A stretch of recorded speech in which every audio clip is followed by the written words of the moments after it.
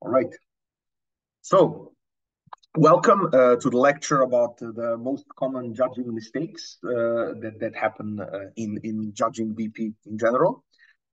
So, basically, how this is going to work is I'm going to give you a couple of things and a couple of trends that I've observed over the past couple of years that I've been judging.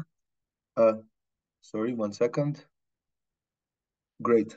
No worries, Emma. Kev, good luck with your exams. Thank you. Yeah. Sure. Okay, cool. Then let's get started. So if you have any questions on the things that I'm talking about, or if you need more clarification, please raise your hand, and then I should be able to see and give you a chance to ask me the question. But yeah, that's basically how it is going to work. So let's first one quick word of introduction. The way that mistakes I see mistakes philosophically. So as a debating community, we're all of the times improving upon past feedback that was given, right? So oftentimes the mistakes, how do you say, uh, resurface, disappear, etc., etc. So as I said, something that was a mistake maybe, I don't know, 5 years ago, let's say, over penalization was a huge thing back then, or something like this, is less of an issue now.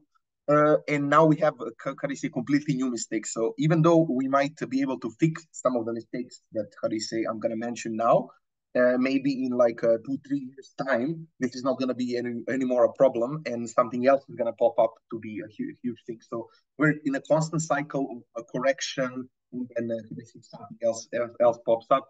It's how do you say, necessary thing of improving as a community in general. So I'm mostly saying this because some of the things that you might hear might be outdated when somebody's listening to it in the future, if they listen to it or something like this, and some of it might be solved. But as I said, it's a relic of the time that people, how do you say, are um, how do you say, having some of the mistakes and then getting corrected, etc., etc. So with this being said, and with this disclaimer, let's get started with a couple of things. Uh, First thing that I want to start with is the thing that I've seen a lot in the past, at least in the past 2 years. It's been a major trend, which is I would like to call it fetishization of weighing in judging. Basically, I think weighing has become a new buzzword, like a lot of buzzwords were happening previously, and it manifests in several different ways. One, judges how do you say, needing weighing from teams in order to, I don't know, position them in a team. So I've heard many times and it's a mistake from my wings or from the chairs that I've been checking or something like this, saying stuff like, yeah, but closing didn't provide weighing over their opening, so we cannot really position them over or something like this. So basically, to some extent, how do you say, mandating that a team needs to have weighing in order to win. So that's the first, that's the most egregious mistake that happens, right? Saying that this is something that is mandatory. For one, it's obviously not. Weighing is nice to have, and we've taught speakers to do the weighing because we think it's a valuable thing. It helps you with judging. It helps you with how they say, how to evaluate specific metrics. However, it's definitely not mandatory thing for a team to have in order to win. So that's the most egregious mistake. Now let's go towards, how do you say, a and Peter, I'm going to give you in a second, but a more nuanced form of how people see weighing, of how people see weighing. One is over crediting weighing. So not necessarily saying that it's a mandatory thing, but basically when somebody says a certain way that they would weigh a debate, people take it at face value. Let's say, for example, we gave you structural reasons, they didn't give you structural reasons, which is this magical form of reasons called structural. And or, for example, our case is logically prior towards what, I don't know, opening effect or something like this. So this like buzzwordy sort of situation. What is important about weighing that people often don't get is that weighing is requires similar, if not more, or same level of analysis or proving like the argument. So it's not like a one sentence buzzword that you can just say, throw out there and count that, okay, now it completely changed the debate to an extent. For example, when somebody says logically prior and doesn't explain anything about why something is necessary for the analysis to function, why is it the most important analysis in the debate, that's not something that often should be credited at face value. It's obviously not useless. It can have an indication. It can help you in determining, maybe looking at right places, but it's not something that automatically is accepted or credited without a proper and sufficient analysis of what does that even mean. And it's especially not problematic, but it's especially a huge problem when teams notice that judges are crediting this and start to do it a lot more, right? Like even some good people that know that this is not something that works per se are just throwing it around just in case maybe a judge bites and accepts this and some of these things. As I said, like the most egregious, not the most egregious, but the most common two things that I've seen is this logically fetishization of something logically prior, meaning that this means that it must take over, I don't know, the opening. I oftentimes don't know what this means. Like oftentimes teams don't explain why is this logical necessary for anything after to function. They just say that it is, and that's a problem. Or secondly, structural reasons, like they say the opening didn't give you any structural reasons for this, we give you structural reasons. Firstly, people don't really define what structural versus unstructural reasons mean to begin with. It's usually a buzzword that people throw around. But secondly, it usually implies that somebody giving more reasons for something necessarily and automatically should make you win over somebody who gave less reasons for something, which it can be the case. It might be the most common thing, but it's not necessarily what follows. Like, and using this as a justification is oftentimes wrong, or as I said, it's not looking exactly. First of all, what are these reasons? Like they can have 7 structural reasons for something that is irrelevant, or something that is minor, or something that is, I don't know, repeating itself, or something like this. So oftentimes not looking into exactly what these people said versus what are they comparing about is not very useful. And that's when I said, like if you say we gave you 7 structural reasons, they gave you nothing or something, so hence we should win over them, without properly explaining to me why, what, and how, and like giving me a bit more reasons for this, it also to me categorizes as like buzzword throwing in order to make me bite and vote for you. Sorry, Peter, you had a question. Now I think is a good time because I explained a bit more the concept. Okay, yes.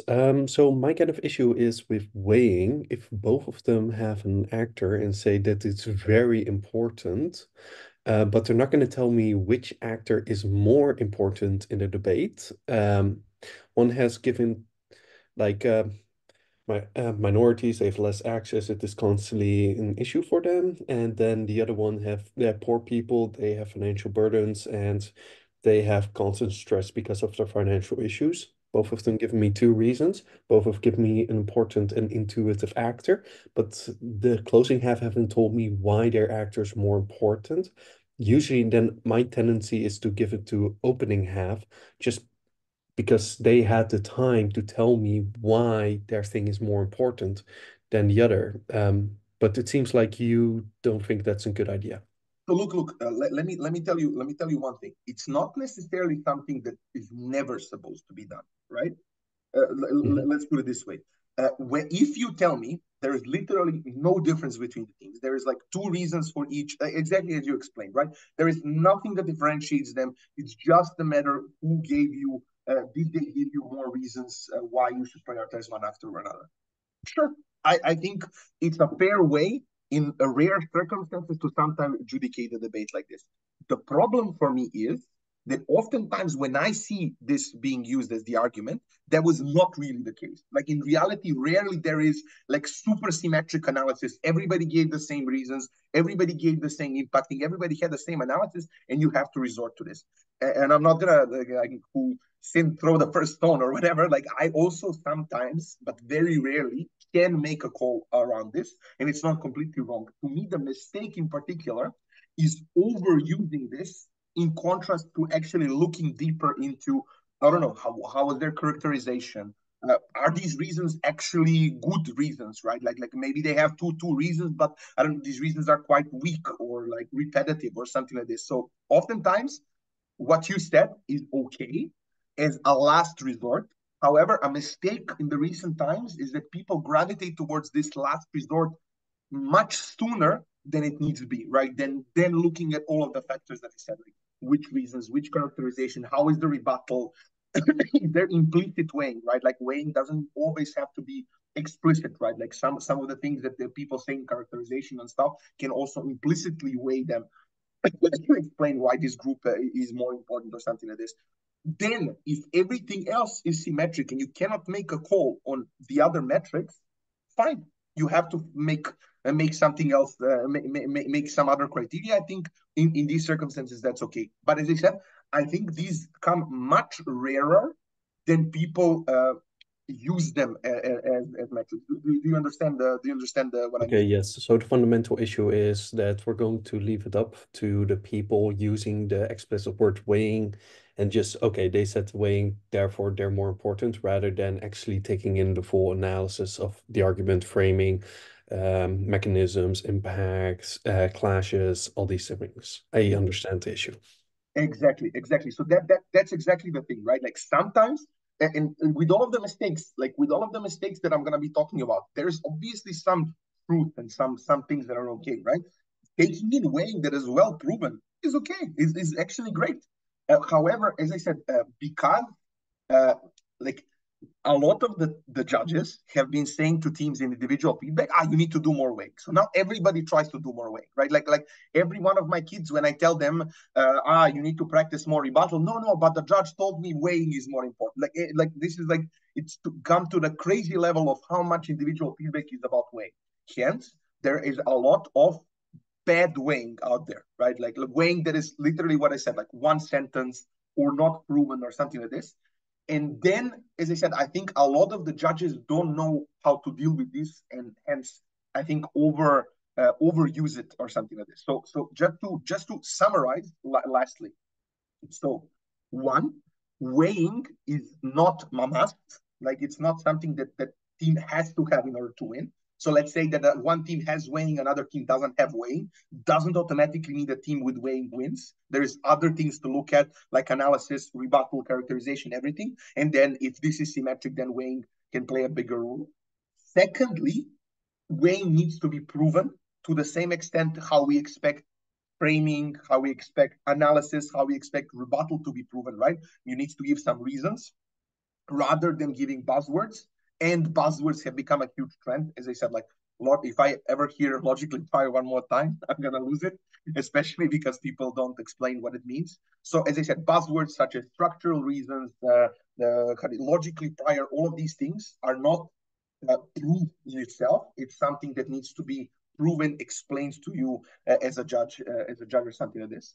And then lastly, which is good that you reminded me, Peter, is in case there is no other metric, that everything is very symmetric, and then I don't know, is the weight can be a determining factor.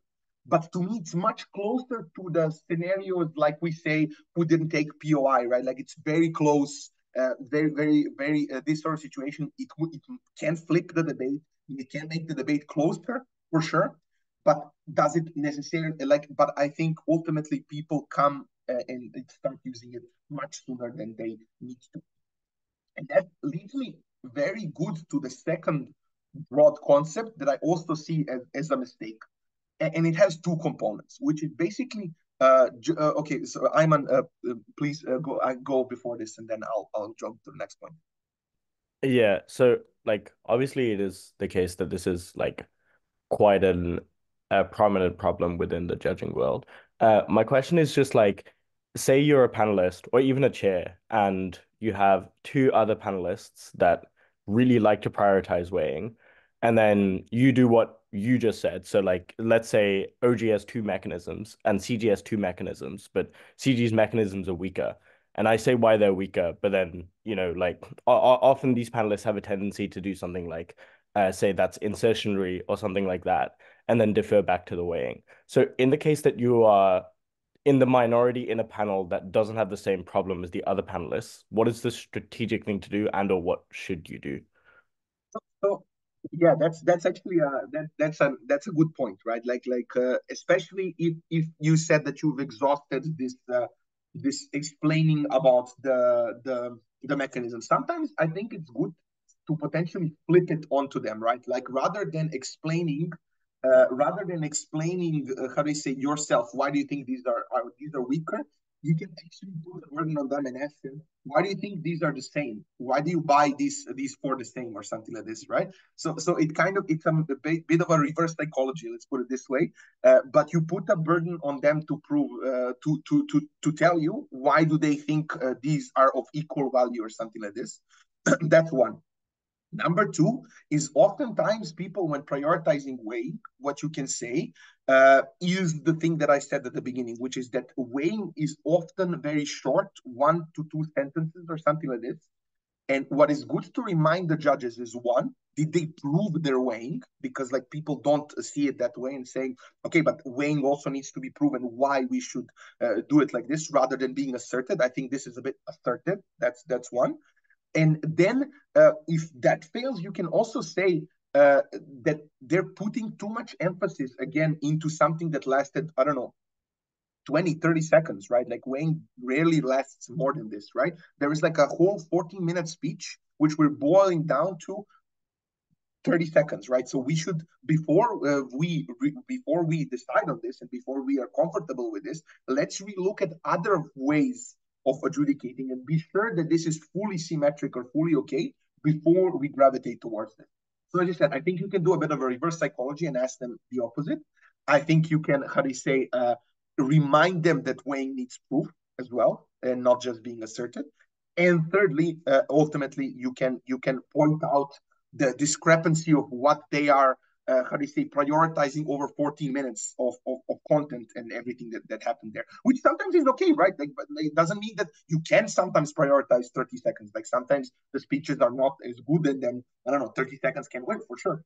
But as I said, it's good to at least remind them of this and remind them of the gravity of the decision, because like people that don't think see this as a huge deal.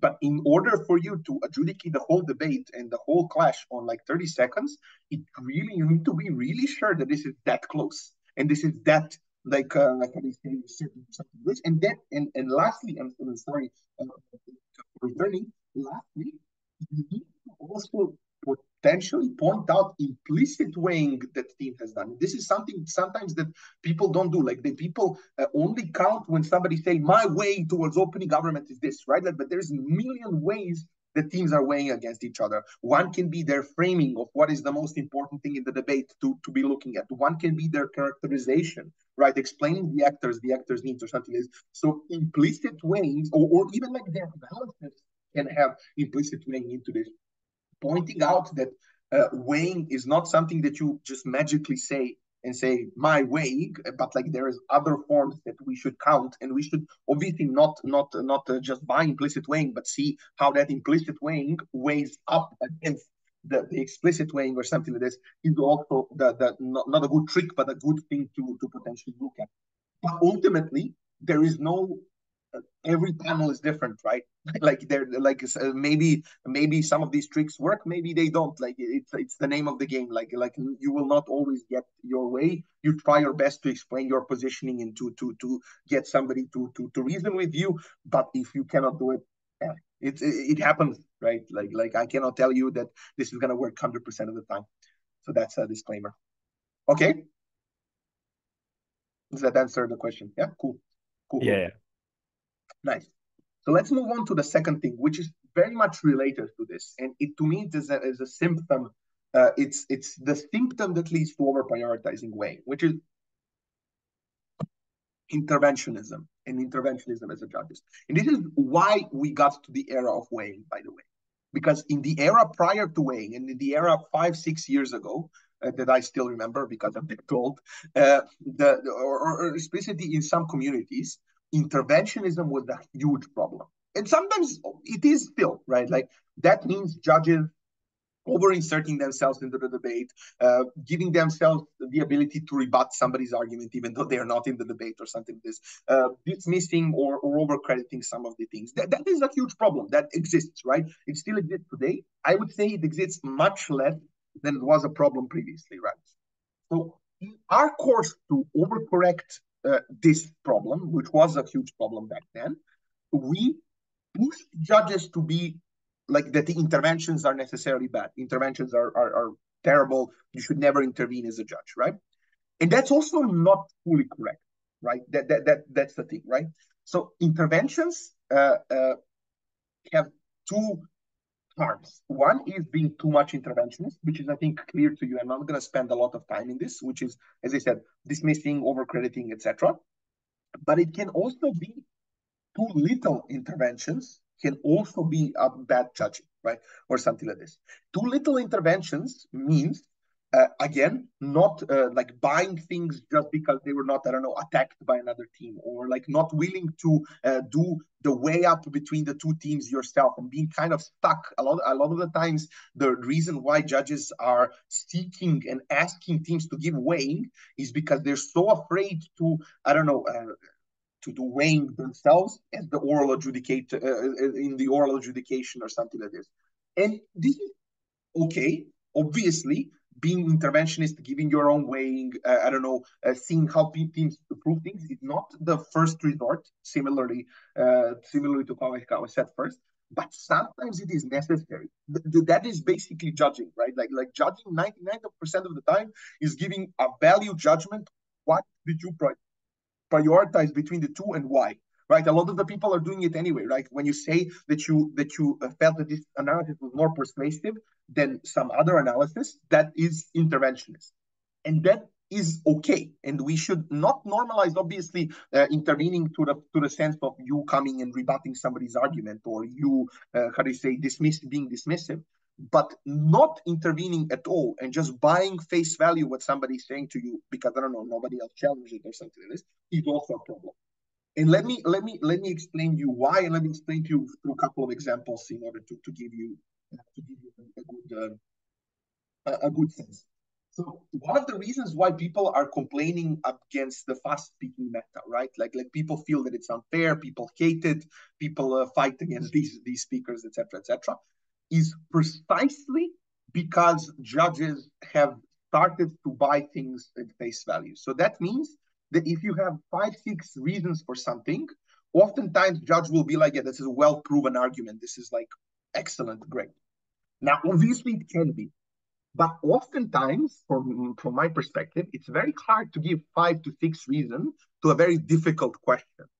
So what oftentimes happens is that very good speakers, and that's why it benefits them, are substituting what the question actually is and proving something completely different. So that means that they have a couple of burdens to prove something, and they give you 5 reasons, but those 5 reasons are not fully proving what they intended to prove. Let me give you one example. I'll give you 3 examples, but like let's start with one. So I had a debate where a very good team, I'm just not gonna name names. Basically, the debate was about whether a certain actor would make good decisions or not, right? And their argument is this actor will make good decisions, great decisions, etc. They gave me 7 reasons. So 7 reasons why this actor is very educated, very has a lot of knowledge and all of these things. Good.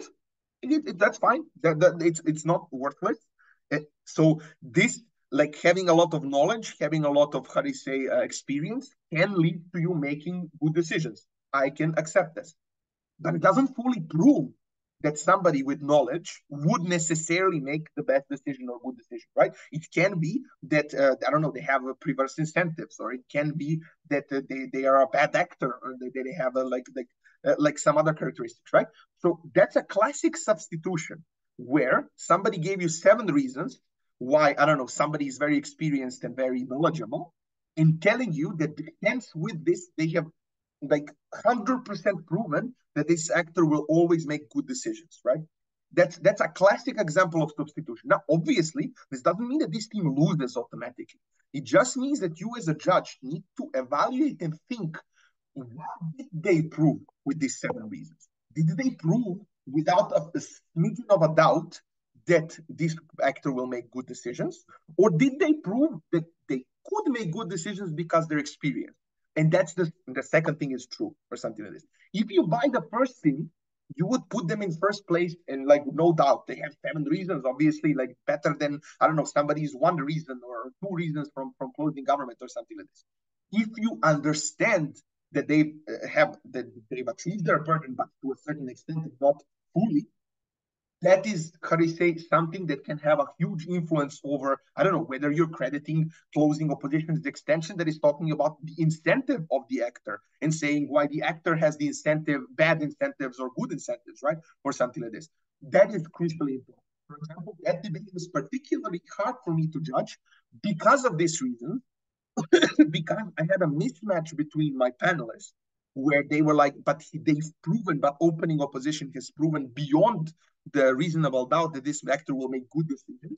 And I disagree. I think they've proven that this actor is very knowledgeable, but didn't make the link of why knowledge equals best decisions or something like this. Well, I don't know. Closing is giving me incentives of why this sector is going to act in the best possible manner or something. This, and so I prioritize this over, right? Without being interventionist at least a bit and seeing what people have proven and just taking face value, they tell you that they've proven good decisions, this would lead to a bad call as well. Now, that's one example. I'm going to give it to Peter now to ask, and then I'm going to give you a couple of more examples as well. Peter, go. Sometimes in bad rooms, they don't really understand the motion properly. And one example that I have is with economic motion. They said, okay, why would it be better for Brazil? They only talked about why it would be better for the economy, and nobody actually made the link why the better economy would create a better living situation in Brazil. And everybody went with that worst case, and one individual made actual case why it would be relevant to the people in Brazil, but had a very lackluster argumentation of it. Would it be interventionist if I would place them first just because they actually hit the main issue of the debate? Sorry, can you repeat? So one team has accidentally hit the main issue. So it's a good question. So the problem with, by the way, hypotheticals, just to let you know, and that's why I don't want you to hold my word against anything in the hypotheticals, because hypotheticals really depend on multiple factors, right? You've now explained to me in like 30 seconds what has happened. To me, it does sound like you can.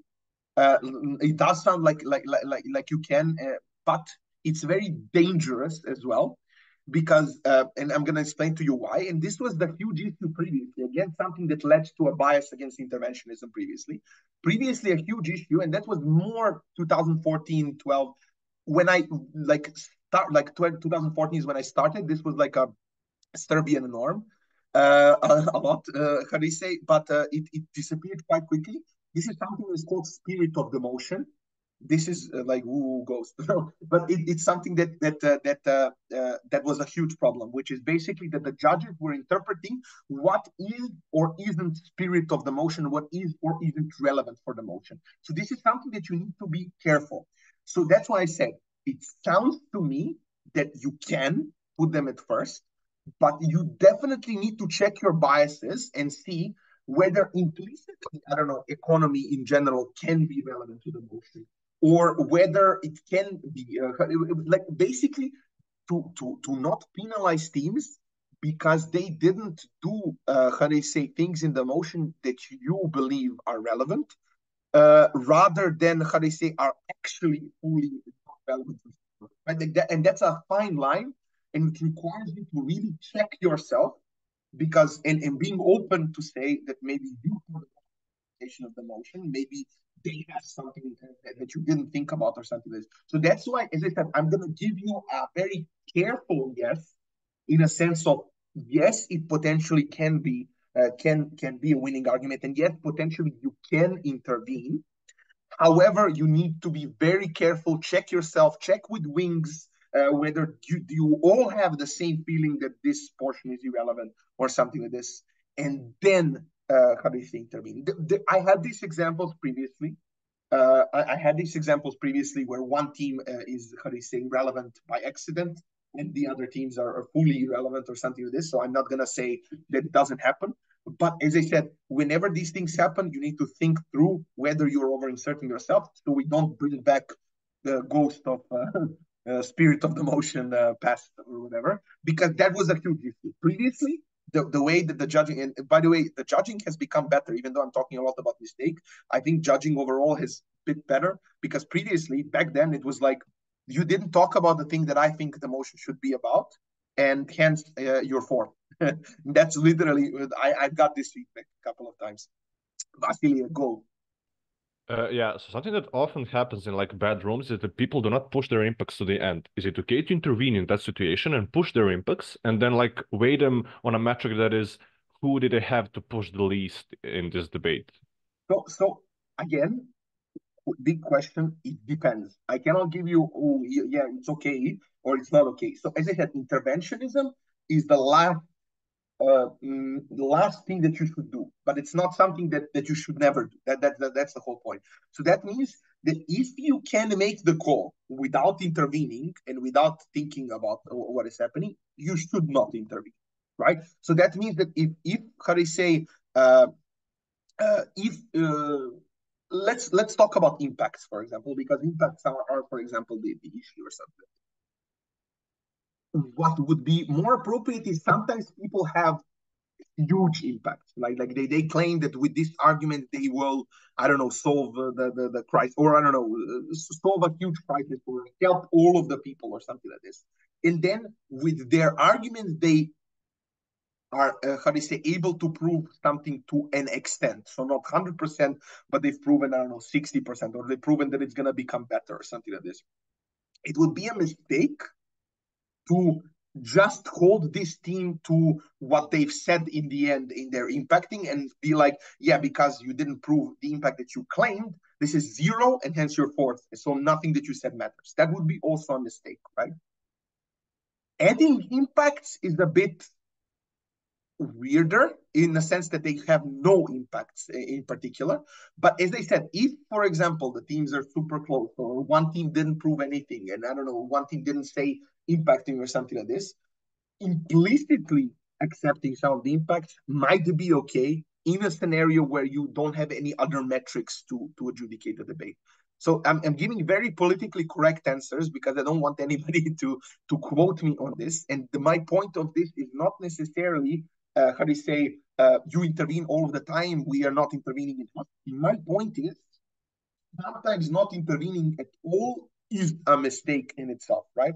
And as I said, just to return back to the principle that I said, just to reiterate what I mean with this is, one, when it comes to teams' burdens and what they say that they want to prove versus what they actually prove in the end, this is often what I feel is a mistake of no intervention at all, right? Like people buying the face value. And this often leads to bad calls. I've seen it even very recently. I had a huge thing, which is basically a team said, and it fits all of the burdens perfectly. If they prove these 3 burdens, I had a recently a final. If they prove these three burdens that they've outlined, yes, they win. I fully agree with this. But then what they do with proving, they prove something completely different to what they said. But it sounds similar. It sounds that it's going in a similar direction. When you put it on paper, when you actually discuss their mechanisms, they're not proving the thing, right? So it would be a mistake to say, they have one burden. They have one burden that they said. They've given me 5 reasons for that burden. Hence, this burden is proven, and hence they win. That would be a mistake. Not seeing if these mechanisms are fully connected with the burden, and not seeing, how they say, to what extent is this proven, right? Because 5 reasons can be 5 bad reasons or something like this, is a very often mistake that people are afraid to be interventionist or something like this. Now, obviously, you need to be careful here, right? You should not be rebutting these 5 reasons. It's mostly seeing, does these 5 reasons that somebody has given you lead to the conclusion that they've set?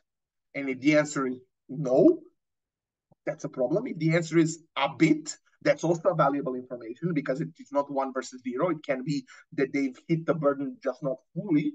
Hence, it plays into the debate. They can still win, or yes, they've hit it fully, or something like this. So thinking about this actively is super important, especially in the fast-speaking meta, because that's what people are frustrated. When people say people are overcrediting fast-speaking meta, usually this is what people are doing this. Now, again, I also give first to people who speak fast, like they can tell you or something like this, because oftentimes the reasons are good enough. Oftentimes these reasons are not rebutted at all or something like this, so that's fine. So that doesn't mean that you see somebody didn't fully hit their burden and you dismiss them.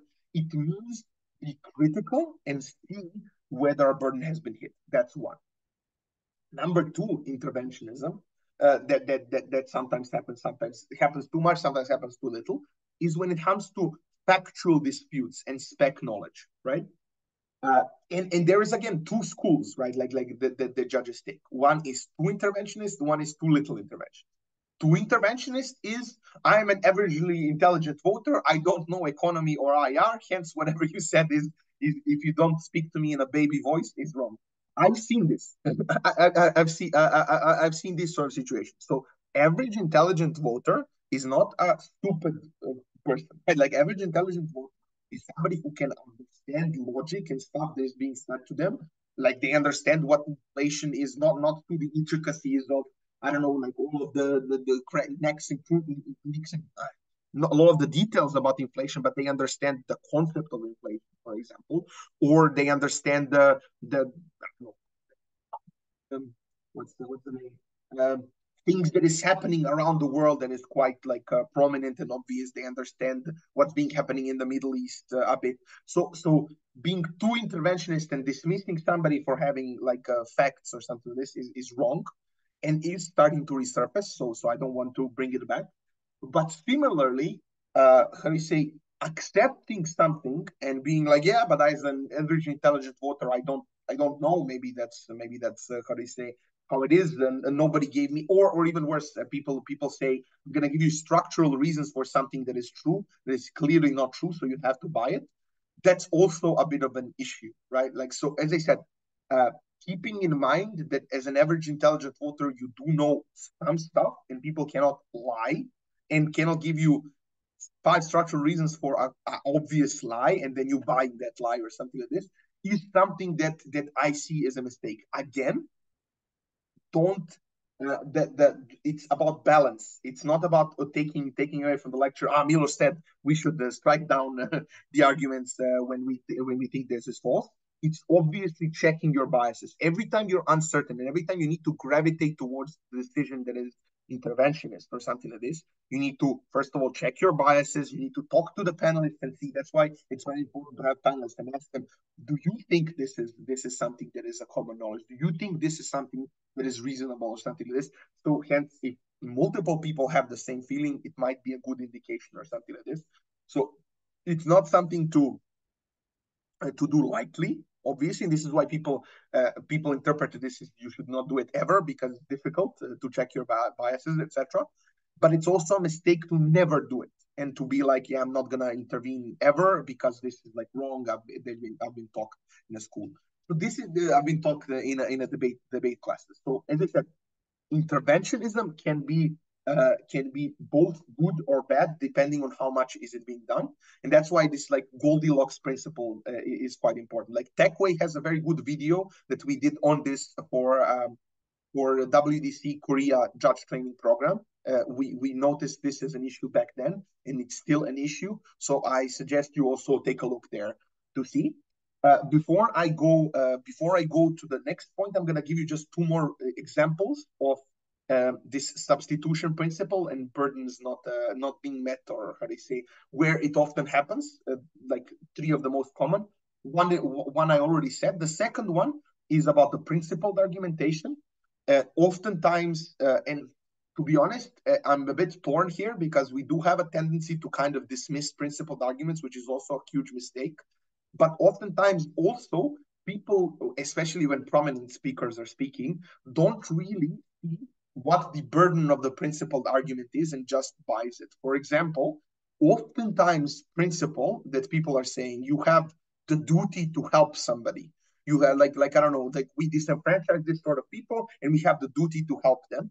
Oftentimes the judges that I've judged with, the wings, don't notice that this is a conditional principle. This is not a deontological principle. This is the principle that is based on the fact that you will indeed help these people, right? If this, how do you say, policy, and if a team proves that this policy is not helping these people, this principle is useless and false, or something like this. So this is often a substitution that people say. People say, if I prove this principle, this goes beyond any practical point. And our principle is, if, how do you say, these people have been disenfranchised, and hence we have a duty to help. Yes, and then you have a duty to explain to me why this policy helps them, rather than, how do you say, not helping them. And if a team proves to me that this doesn't help, hence you're not fulfilling your burden. That's the most often thing that happens when I look at principles. Now, again, just to reiterate, this doesn't mean that principles are bad. Principles are great. Principles can be excellent arguments, and you should not be dismissive of them. That's one of the mistakes that people do. But it's also very important to look at what burdens the principle has versus what a speaker or team has actually proven in the end. That mismatch sometimes is a huge issue that can lead to oftentimes rapid teams getting away with murder, with like running a principle that is conditional, and people being like, yeah, but it's a principle, so they must win. And their weighing is often, this principle goes beyond any practical implication, even though their principle is conditional on practical implication. So that's a huge example of both weighing is being utilized.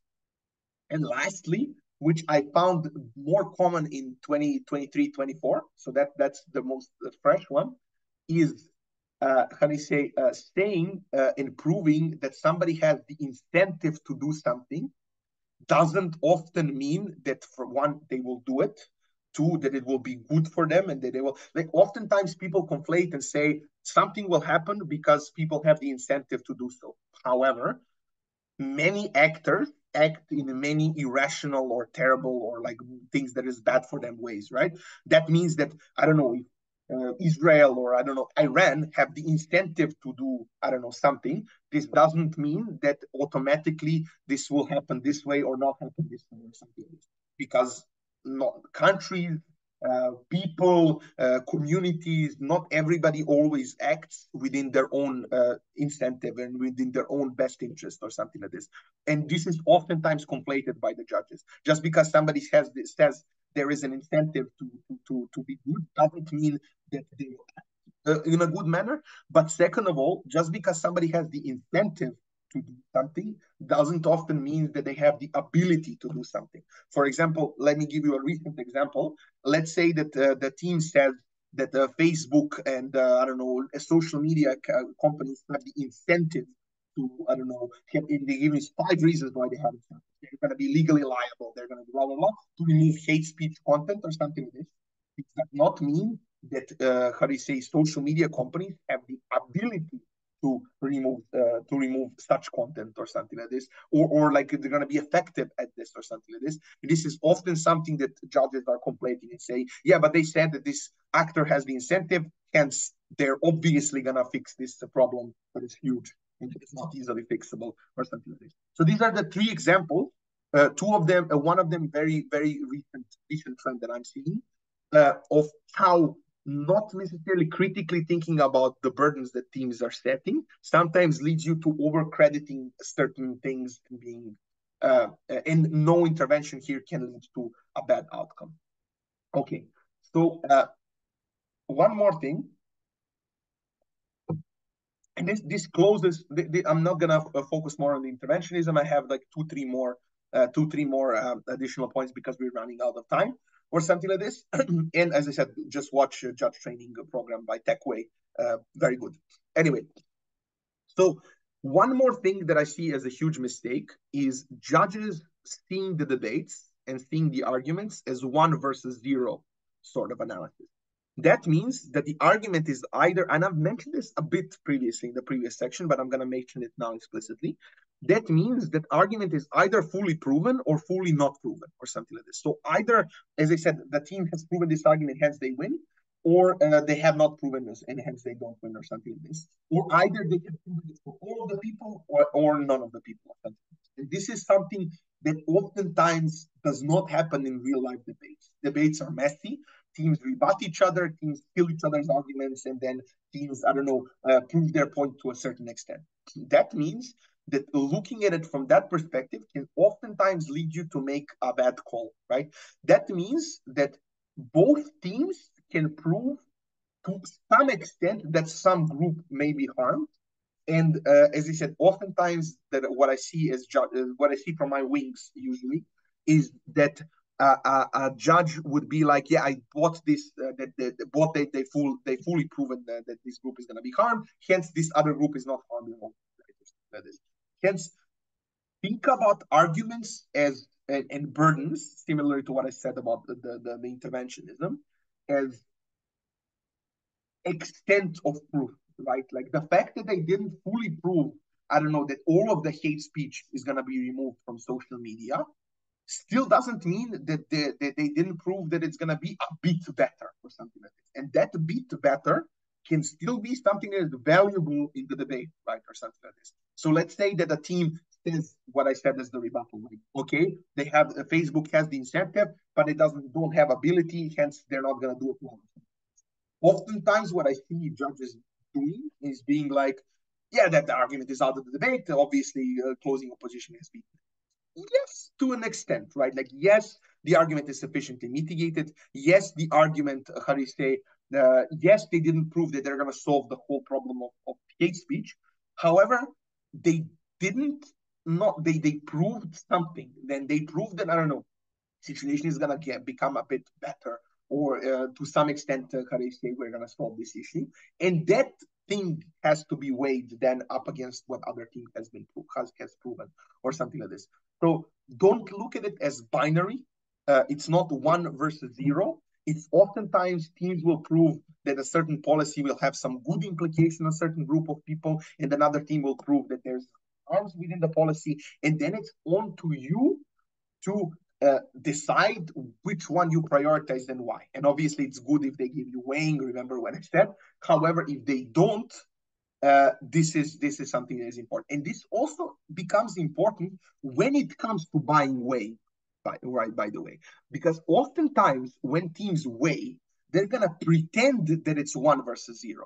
They're gonna pretend by saying, we win because we've proven that we remove all of the hate crimes from social media, and hence they didn't, I don't know, and they didn't prove this argument at all, hence we win, or something like this. And they kind of force the judges to look in this binary manner. Did they prove versus did the opposition prove, or something like this? And hence, that's why also weighing is not often the most useful metric to use in adjudicating debate, because oftentimes it's quite biased and it's quite, I don't know, binary, right? It's quite like, we win because we destroyed everything and we've proven this, and hence you're out. And the truth is, they've proven the extent of what they're saying in their way, but also opposition has something that was not disproven by their argument, and hence you need to, compare these two things that are like. That's why. That's also why weighing being taken as face value is not often the best, because teams are going to pretend that it's 1 versus 0. Last two, before I open the floor to a couple of minutes of questions, and then we can go, is one, undercrediting rebuttal. And this is what people, what I see a lot, which is oftentimes teams rebut each other, but I rarely see it being mentioned, or at least mentioned to the sufficient detail in the adjudication when I'm talking to my wings, etc., etc. It often comes down to, again, weighing, or comes down to, again, what teams have proven, but rarely about, hey, this team engaged very well towards this argument. They have 3 reasons why this argument doesn't work. I think this argument is sufficiently mitigated, hence this argument is a bit positioned worse in the debate. So explicitly looking at rebuttal, and what did rebuttal do? Rebuttal kick out, did rebuttal flip, did rebuttal, do something, is often a mistake. Now, obviously, if it's very obvious, and if it's a very good speaker that really destroys arguments in their rebuttal, it's rarer. The mistake doesn't happen that often. But more likely is the team does a clumsy rebuttal, but the rebuttal is important nonetheless.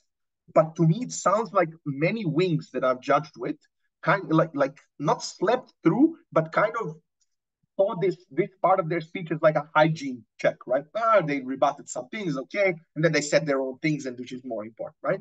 They don't see it as a crucial point of engagement where, I don't know, having a bit more, how do you say, responses or something like this can tip the scale, can be an extension in its own right, like engagement with the team that is first in the debate, and good engagement with them can be an excellent extension for, I don't know, closing opposition that doesn't have an explicit extension or something like that. I rarely see this being brought up by the wings. And this is something that obviously should be looked into.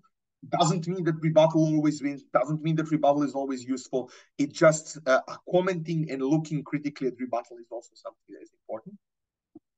Lastly, and this is something that is much rarer now, but I have to mention it because it obviously still happens and is a huge problem when it happens, is penalization.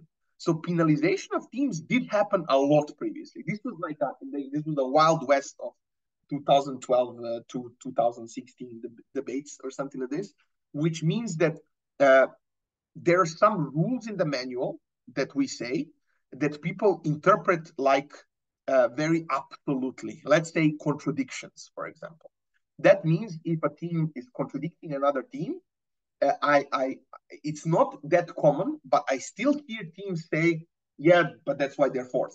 They contradicted, hence they contradicted the other team. There was like a backstab or something like this. They backstabbed their opening, hence they cannot place it over their opening. Backstab, contradiction, etc., is something that should be, I don't know, you should dismiss the contradictory part, you should not take into account what has been backstabbed, etc., etc. That's fine.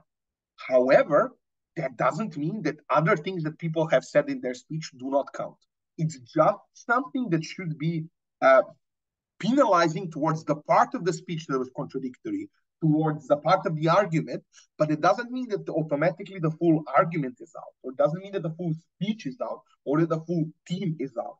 That's something that, again, doesn't happen that often, but happens nonetheless, and hence needs to be mentioned in this lecture. Similarly to any other rule, in the debate that we talk about, squirreling, how do you say, or I don't know, not taking POIs, etc., etc. So obviously you should take action, but if that action is disproportionate and goes well beyond what is required, then you've gone too far. One more example is motion types. Like, for example, I don't know, the opening government has a model on the debate that is not modeled. For example, this House supports or this House opposes.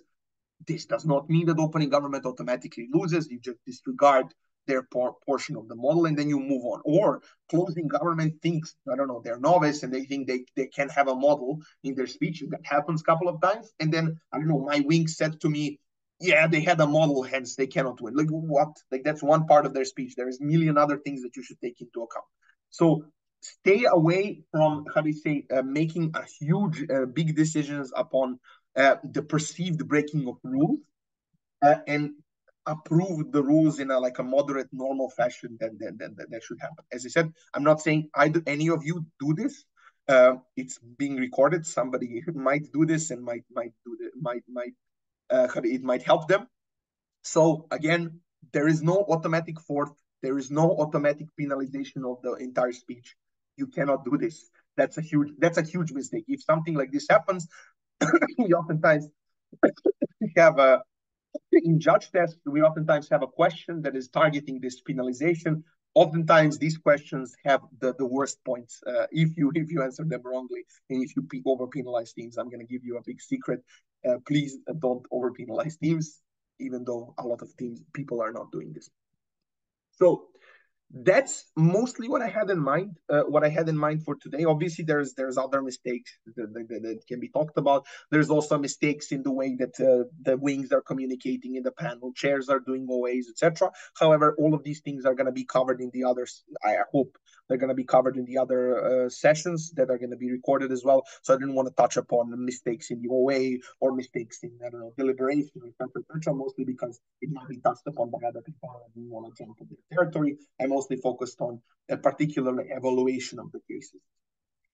So if you have any questions, I can stay for a couple of more minutes and answer, and if not... I have a needed discussion. Can we? Okay, so most of the cases is where we think in the tradition, the traditional with a motion body.